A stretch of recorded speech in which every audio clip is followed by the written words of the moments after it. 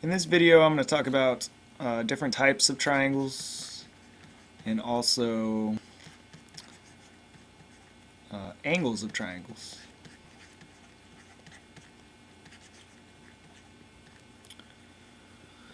So first of all, this is our symbol for triangle. It looks like a triangle, so it makes it really easy. But rather than spelling it out, you just draw a triangle.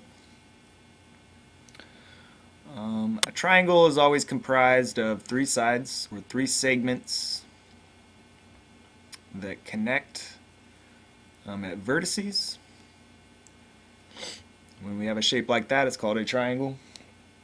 There are approximately 7 types. The first type that's kind of special, it's called an isosceles. It's spelled weird. Isosceles triangles are triangles that have two equal or congruent sides. So if these two sides have the same length, then we know this is an isosceles triangle. This third side can't have the same length. That would be a different type of triangle. Later on, we'll talk about isosceles triangles more in detail and their properties and characteristics. For now, just know that if you have two equal sides, that's an isosceles triangle. The second type is if we have all three sides equal length. And again, I'm just approximating when I draw. That's why I'm using my hash marks here. These hash marks symbolize that any other side that has the same amount of hash marks has the same length. So if all three have one hash mark, then that means that all three sides are equal length. And if all three sides have an equal length, this is called equilateral. Let's see if I can spell it. Equilateral triangle. Lateral refers to sides. Equa refers to equal. So this is saying that all the sides are equal. So all sides are congruent or equal in length. Another type of triangle is if each side is a different length. Here's where we use different hash marks. So this side is not the same as the next one. I have to use 2 hash marks there. And these 2 sides are not the same as this third one, so I have to use 3 hash marks for that last one. That symbolizes that all the sides have different lengths, and this is known as a scaling triangle. And that means that all sides have different lengths, or that no sides are congruent. So all 3 types right here are referring to lengths of sides.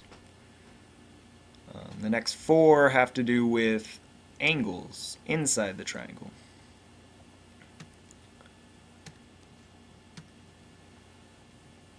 So if I have a triangle that has all acute angles, meaning all the angles, all 3 of these angles are less than 90 degrees, that's known as an acute triangle. It's pretty easy. All acute angles. If I have a triangle that has an obtuse angle,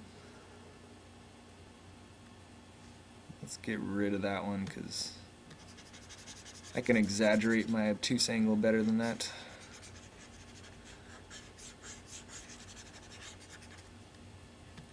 Alright, here. There we go. There's a nice obtuse angle right there. It's a pretty easy name. It's known as an obtuse triangle. Now this obtuse angle, there can only be one in a triangle, because if any other angle was another obtuse angle, we would never be able to connect our sides, and we wouldn't have a three-sided shape. We wouldn't have a triangle. So only one obtuse angle, and the other angles have to be acute. Okay. If I have a triangle that is exactly 90 degrees at an angle, and I'll symbolize that by using our square. That means without measuring, I'm just going to say that's 90. That's known as a right triangle. It has a right angle.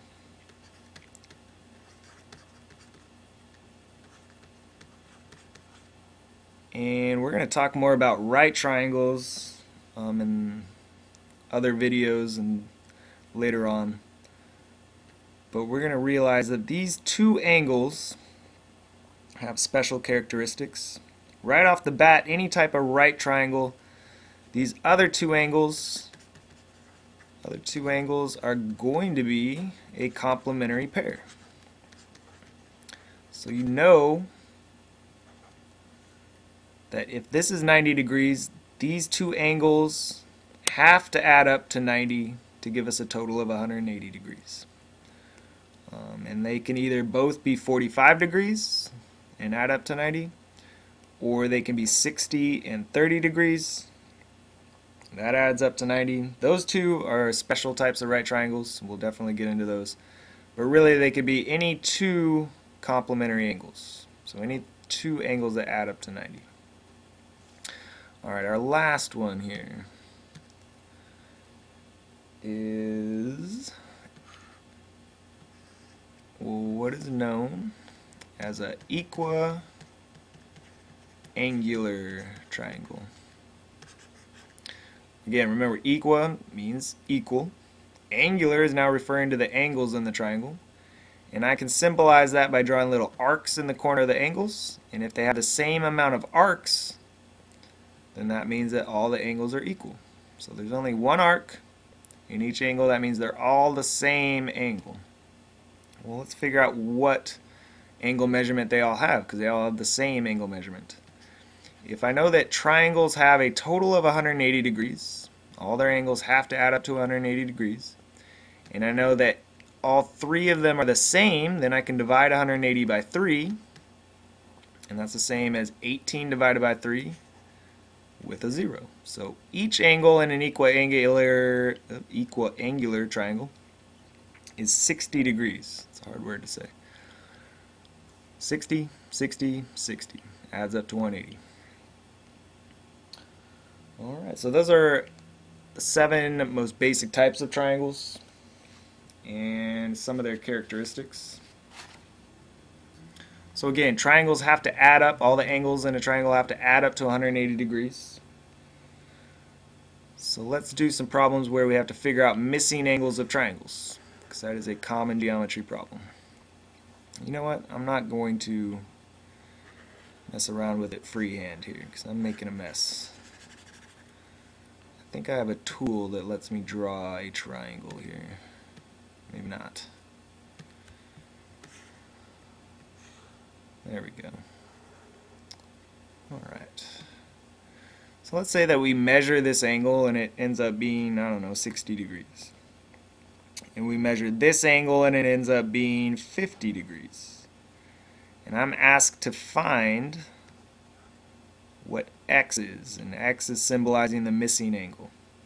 Well, if I know they all have to add up to 180 degrees, then what I do is I take 60 and I add 50 to it, and then I need to figure out what's missing. So let's combine like terms over here on the left side. 60 plus 50 is 110. Still missing an angle, but I know no matter what it is, it's going to add up to 180. So using our algebra skills, if we subtract 110 from both sides, then we find that x equals 70 degrees. Alright, so that's the most basic type of geometry math with triangles, finding missing angles based on the fact that you know 2 of the 3. So you always just add up what we know and then subtract that from 180 degrees to find the missing angle. another thing we can do with triangles is talk about what's known as exterior angles. So we just talked about all of the angles inside of a triangle, but we can also create angles that are right outside the triangle. Exterior means outside.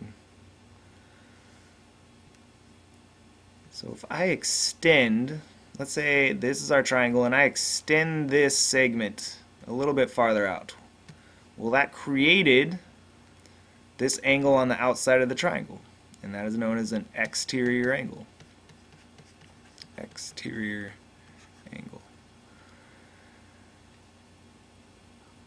If we have names in each of those angles, this is going to be an unknown right here. This exterior angle, this measurement is going to be equal to the sum of the farther two angles. So when I'm trying to find exterior angles of triangles, I'm not going to pay attention to the angle that's right next to the exterior angle. I'm going to worry about the farther angles, the angles that are farther away from there. So if I add angle 1 to angle 2, then it will give me the measurement of the exterior angle. Likewise, if I extend this segment on this side, I have another exterior angle. Let's call this one y. And I could figure out the measurement of y if I knew the farther away angles. If I knew 2 and 3, if I added those together, that would give me y. So if I add 2 with angle 3, that gives me y. And the last one, 2, let's draw. Really doesn't matter. I can extend this line, or I could have extended that line. Either way, I've still created an exterior angle. Let's call this one z. And again, I can find the measurement of z, the measurement of this exterior angle, if I add the angles that are the farthest away from this. So if I add 1 and 3 now, that will give me z. And the reason this works really has to do with supplementary angles or linear pairs. So let's draw another example real quick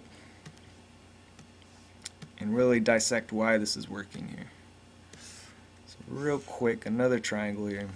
Let's extend that line past it and just talk about this one here just to prove a point. Let's call it x again. Let's say that this is 48 degrees. Let's say that this over here is 57 degrees. And we don't know this one, let's say. So again, to figure out a missing angle of a triangle, we add up the ones we know. So 48 plus 57. That gives us 105 degrees. So we know 105 degrees out of a total of 180. So what are we missing? What more do we need to get up to 180? We'll subtract what we know from 180. And